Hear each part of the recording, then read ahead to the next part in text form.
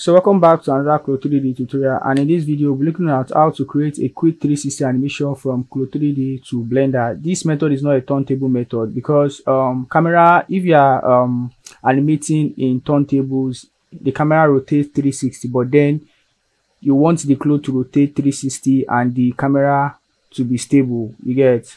So, and you can do that only in Blender. So what you need to do is just export your file in either OBJ or GLB or GLTB, any of the format that you feel is okay for you. Then we'll move to Blender. So this is Blender here, and next thing is to import our design. So I'm going to import my file as OBJ. Yeah,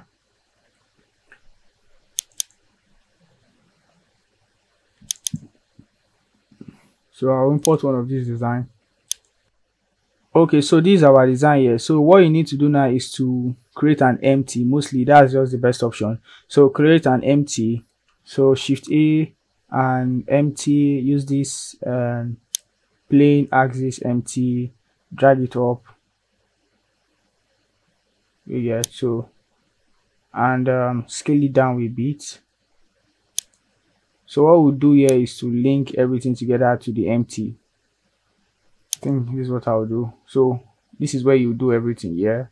Since you cannot click on the OBJ lines, so and click on the denim tool. Hold on Shift. Sorry, I'm coming.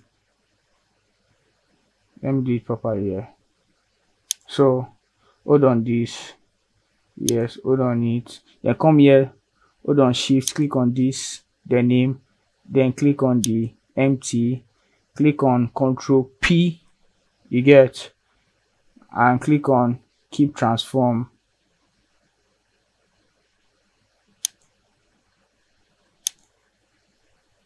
So now that everything has been linked to the empty, so you can do anything you want. When you drag, see it moves with it, with the lines. Those OBJs are the stitches, you get. So sometimes it makes it more hard or more technical to adjust the object, you get. So but now you can easily animate the object using your location or rotation. So the next thing you need to do now is to create a 360 animation, which you can do that on click on N here to bring this drop bar here. So we'll be only focusing on the Z axis here for the 360 rotation. So and this is 0 degree, so you can just click on high. Yeah, it has keyframed it. So when you move to, you can drag this playback option. I'm coming. Maybe you want it to rotate 360 to the 100th frame.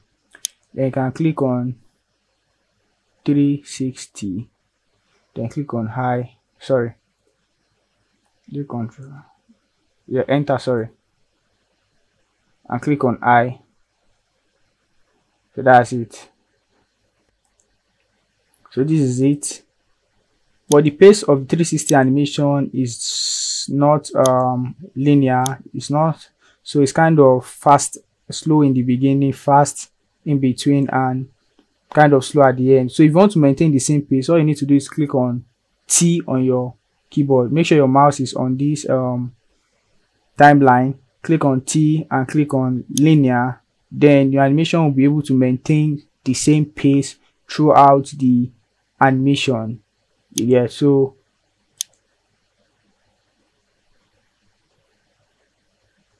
as you can see, that's just it. So you can play with the T. There are other options, the bounce, yeah, the elastic, depending on your choice. So this is just how to create a 360 animation from Clo3d to Blender. Then you can just set your camera, click on Shift A, set your camera, yes, then bring it up, sorry, GZ and GY, sorry, let me see this.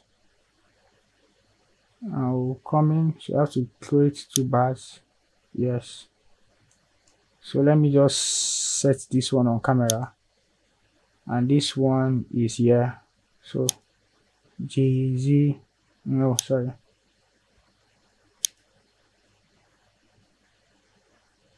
So this is it here.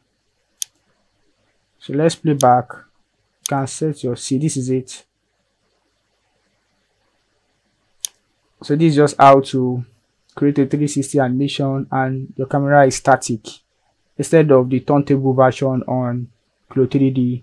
So thank you for watching this video on Clo3d to Blender tutorial.